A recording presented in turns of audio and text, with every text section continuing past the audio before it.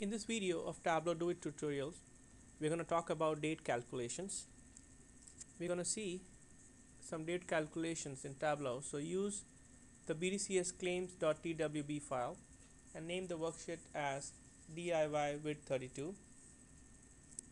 Now drag and drop the country field in the column shelf and create a new calculation for the number of days since the claim was created. So we are going to do a date compare of the current date, which is today, versus the claim date, and we are going to see how it works for date calculation.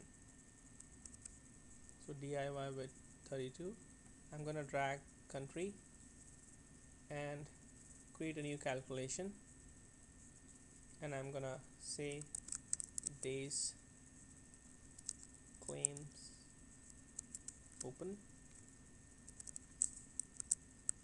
and you can see the calculation is valid.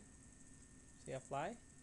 Okay, and I'm gonna drop the claims date here, and I'm gonna say average, because sum is gonna sum all the days. That doesn't make any sense. I want to find out average number of days a claim is open, and you can see that for Canada 117 days versus 101.5 for all three USA and UK and India. So drag country in the colors and you would see the colors change. Let's change it to map. So here on the map we're gonna plot. There you go. So claims,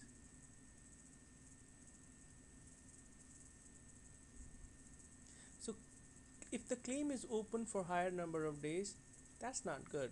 So I'm gonna reverse it. So I'm gonna say edit colors and say reversed. So if the claim is open for a lesser number of days, it's good as compared to open. There you go. So Canada now is in different color. You can create many other date calculations. Go to create it, and in the drop down list select date, and you can create a year out of a date. Today, now is the current time, and date, month, min, max, date parse, date diff, and date name. So please, it's impossible for videos to be able to do all the date functionalities. I would strongly recommend to see and work on date functions. You can see if you click on any functions on the right side, you would also see the explanation on each calculation. Alright, so let's do some hands-on exercises, and I encourage you to work on other date functions too. So create a map chart, which we did, and then let's do the following hands-on exercises now. So hands-on number 49 is to create a country field and a new calculations for the number of months.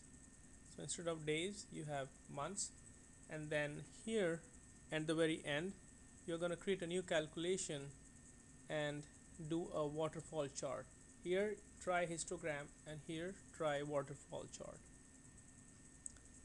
Thank you for watching.